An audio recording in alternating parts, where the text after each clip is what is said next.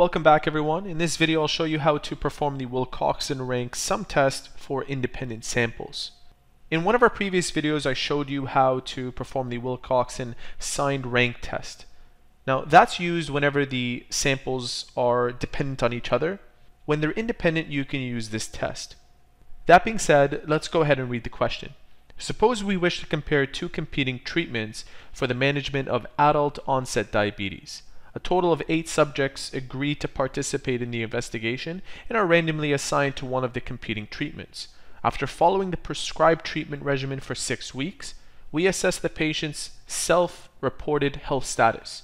Patients are asked to rank their current health on an ordinal scale from 0 to 20, with higher scores reflecting better health.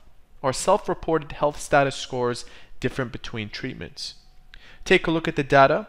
We have in this column the status for those that were in treatment 1, and in this column the status of those that were in treatment 2. The groups are independent, the sample is small, and it is not stated to be normally distributed. This is why we use a non-parametric test such as this one. And as with other non-parametric tests, the hypothesis is based on the equality of the medians. So we'll start by writing out the null hypothesis, and that is that the median of group 1 is equal to that of group 2. The alternative is the opposite of this, that the treatment actually worked and they are different. The way it works is you first pool together all of these numbers and rank them from highest to lowest. So if we group together all these numbers, you'll notice that 0 is the smallest number out of all of them, so that ranks 1. The second largest is 7, so that's 2. We have 3 here, 4, 5, 6. 7th place is 15, and in last place is 16. At this point, we will sum up both columns. So we'll sum up these numbers. 1 plus 2 is 3, plus 5 is 8, plus 8 is 16. And the sum of these 4 numbers is 20. The smaller of the sums of the ranks in these groups will be used to calculate our test statistic S. And the formula for that is shown here. Notice that we have this S value. We will be writing 16 into that to calculate our Z score. Now before I continue, if we had 2 ranks that were equal, we would do the same thing as we did with the Wilcoxon signed rank test, and we would split the rank.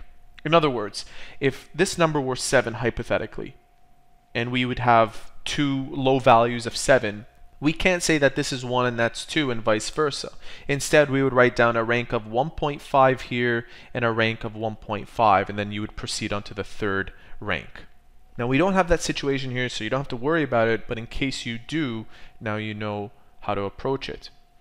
Substituting 16 into S, and n sub 1 is equal to 4 and n sub 2 is equal to 4, where these represent the number of observations in each group, you should end up with a Z value of negative 0.58. We need this value so that we can make our decision whether to accept or reject the null hypothesis. And what we do next is we find out the probability that Z is less than negative 0.58. Don't forget to multiply this value by 2 because of the hypothesis, the way it was written. It was written based on equals or not equals to. That's a two-tailed test, so you multiply your p-value by 2. This will be found in a table, and here's what the table should look like. We have negative 0.5. That's 0, 1, 2, 3, 4, 5, 6, 7, 8. That's a value of 0.281. 0.281 times 2. Using our calculator, you get 0.562. Before we continue, this would look like the following on a Z score chart, where negative 0.58 would be somewhere here. And this value is what we compare to with the 0.05 significance. 0.562 is much bigger than 0.05.